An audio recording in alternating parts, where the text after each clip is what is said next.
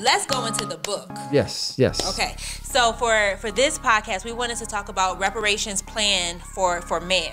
So let's jump into Isaiah 56 and Isaiah 12, and let's just get into it. Well, as you stated earlier, salvation, we really believe salvation is our solution. God has given us a solution to deal with, the perils of poverty, the perils of the fallen nature that man experienced, when he fell. I mean, God has given us a salvation that's so great that it will enable us to overcome even Black America and all that we've been through here in America.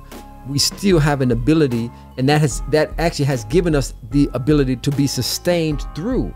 If it wasn't for the faith and the commitment of our ancestors while they were going through slavery, to be committed to believing in what the Word of God says and believing in equality and believing in those things, we wouldn't be where we are today as Black America.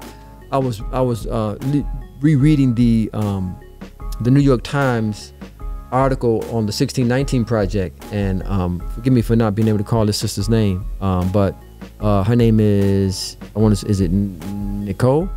Man, I can't recall, but she brought out an interesting point of how our ancestors believed in, the Declaration of Independence. They believed in the Constitution. They believed that God was for them, and they believed that in spite of being treated differently. They believed that, and they held on to that, and that's been passed down to us. That's been passed down for the past 4 generations and 400 years to us today, to believe that salvation is the solution. Now, I don't think that they had the full scope of what salvation meant, because they were taught differently by the white slave owners.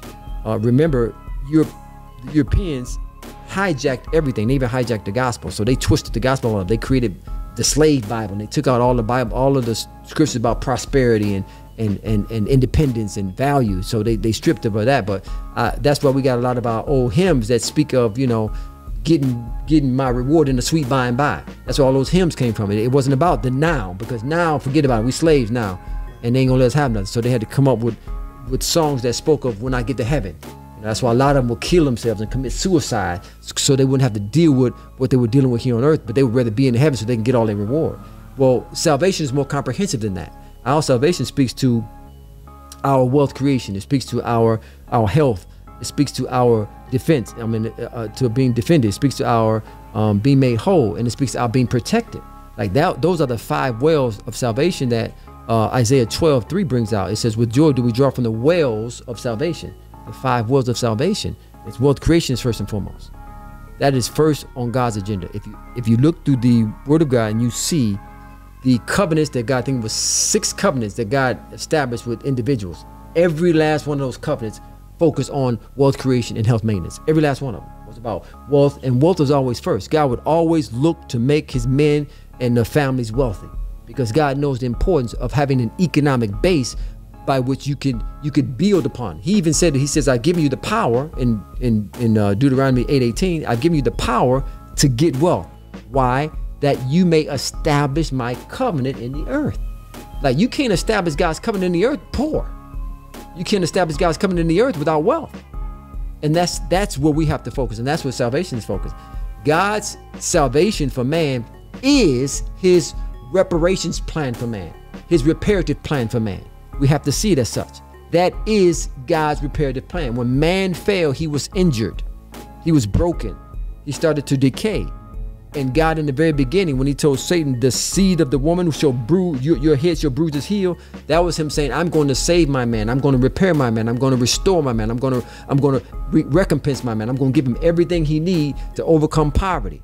I'm going to give him everything he needs to overcome the spiritual death that took place. I'm going to give him everything he needs to fix his soul. I'm going to give him everything he needs to heal his mind. I'm going to give him all of that is contained in our salvation. And we have to see it as such. But that speaks to the nature of who God is. Well, before you get to that, real quick.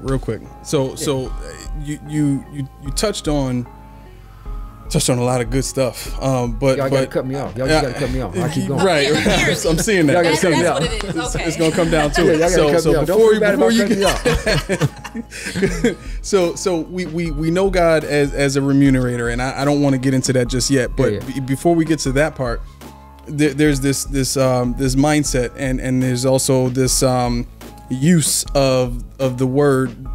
Well, I would categorize it as the letter of the law, where people say you can't serve God and mammon. But what's the spirit behind that? Right. Because it doesn't make sense that, you know, God wants us to be wealthy, but the way that they dictate it or the way that they interpret it is that, you know, God doesn't want us to focus on money. Right. You know, so that is a slave master's mindset, right? And let's just call it what it is. Like, the thing that I love about the 1619 Project, Kaylin, can you look up 1619 Project? I want to get this young lady's name. I want to do her justice, and get her name.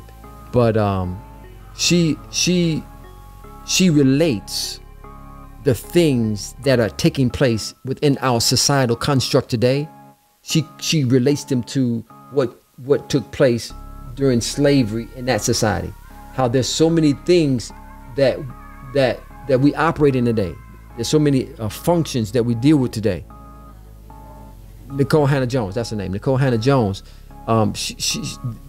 She relates how they all derived from the slave culture, and she does a beautiful job in knitting together how we can relate. So and she really did deal with the white folks who say, well, I didn't own no slaves and I wasn't born back then. No, you're still living out the derivatives of what the slave culture and the slave environment produced. You're still living it out, from the educational structure to Wall Street to relationships to politics. All of these all of the things by which we operate in today were connected to slavery. Like the Constitution itself. Like if you live by the Constitution, you're living by a document that was greatly influenced by slavery, or them wanting to maintain slavery, right? So that's a slave master's mindset. It's to get you in a position where you don't worry about money. You can't love God and serve God and mammon, right? They trick you up like that, but really that scripture's not bringing out the thought of you can't be wealthy and serve God. Or why would God tell you I've given you the power to get wealth, but then turn around and tell you you can't serve me and be wealthy? No, the idea behind that is this. So you have to look at it holistically. God never intended for us to trade our time for money, right? His intention was to trade your gifting for money. That's why he gave us a gift set. 1 Corinthians 12:7 says, the Spirit giveth expressly to all men. Speaking in the context of that scripture, is the gifts that the Spirit gives to us. But he gives that for every man to profit. That word profit in the Greek means to make money. Literally, it means to gain money. That's what it talks about. So the giftings that God has given you, the calling that God has called you to as the apparatus by which you are to display your gifting to the world, right, is the means by which God has given you to exchange for money. It's not our time. Our time is the most precious commodity that we have, and God intends to spend that time for you to spend the bulk of that time with Him in living life. Well, if you're focused on making money, if you're exchanging your time for money, now that limits what you can do. So when Jesus said you can't serve God and mammon, he was talking about you have to get out of the mindset that the people who perverted capitalism put you in to use your time, to exchange your time for money. In order for you to do that, though, you got to think like an entrepreneur. Well, as we know, God is an entrepreneur. Jesus was a businessman. When you come as a king, you come in as a businessman. He wasn't a religious figure at all. The problem is the church has revealed him and presented him as a religious figure and not as the king that he was. When you label him as a king, you have to label him as an entrepreneur. You label him as an entrepreneur. Now you got to be thinking as a business-minded person. That's why Jesus said, "Know ye not that I must be about my Father's business." That's why he said that. He didn't say my Father's religion. He said my Father's business. Salvation is God's business. God is in the business of saving souls first, then building that person economically, making sure they're healthy, making sure they're defended, making sure they're protected, and making sure they come into a wholeness. And so when you deal with people who say, well, you can't serve God and mammon, you got to say, well, you're right. You can't serve God and mammon. But God never designed us to serve God and mammon, or to exchange our time for money. When we think like entrepreneurs, then we get out of the time aspect and we get into I'm created to produce products through my gifting that people can purchase that's not demanding of my time.